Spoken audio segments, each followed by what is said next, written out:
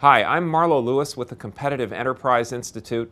Today we're going to hear from Dr. Jim O'Brien, the Florida State Climatologist and Professor Emeritus of Florida State University. Dr. O'Brien is also Director of the Center for Ocean Atmospheric Prediction Studies. You're watching Skeptics Speak Out.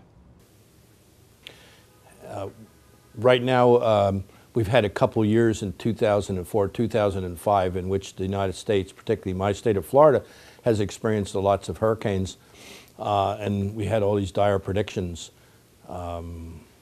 Even that famous climatologist, the Prime Minister of England, Tony Blair, came out with a statement that was all due to global warming.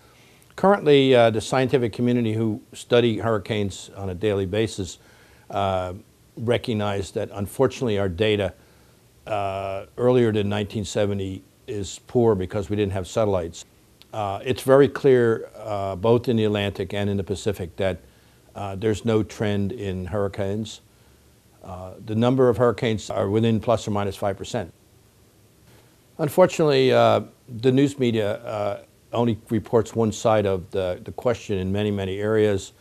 On hurricanes, for example, when Wilma came into the Gulf of Mexico on its way to Mexico, it was reported in the press that it was the strongest central pressure, lowest central pressure, meaning the strongest storm that they'd ever measured in the Atlantic.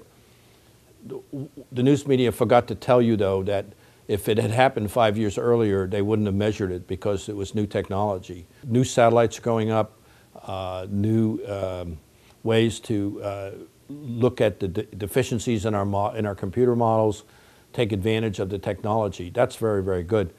Unfortunately, there's another part of the climate science, which are the people in the ecosystem side, and which don't know about the physical side, and they tend to blame everything on global climate change without using the scientific method.